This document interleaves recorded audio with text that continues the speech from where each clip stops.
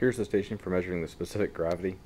You can see over here I've got a little jar of water right there, and I've got a basket hanging to a force probe, and that's attached to the computer, which is far away from the water in case there's a spill.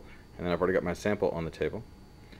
Now my computer is running Logger Pro, and I can see that it's reading a force right now down here at the bottom, 0.58 something or other. It's kind of swinging a little bit, so it's a little variance. And then up here I've got the 0 button. That's going to be important for us. So to read the force, what I need to do is I need to make sure that it thinks that that is massless. So from right here, I'm going to click on this 0 button with my mouse. And so when I do that, it turns the force down here to 0. So that's accommodating the weight of the basket. Now when I put my sample in, it'll measure just the weight of the sample itself. So I'll put the sample in, try to keep it from swinging. That'll affect the weight.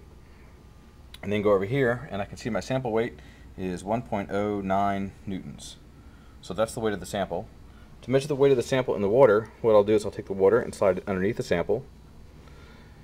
And then I'll take the whole setup that's over here and I'll slide it down into the water. Not sure I can do this with one hand too well. I'll slide it down into the water. So there it is, going into the water right there.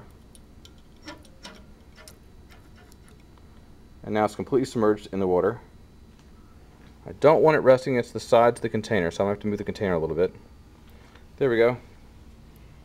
And there's the weight of my new sample in the water, 0.84 newtons. So they're the two weights I need to find the specific gravity.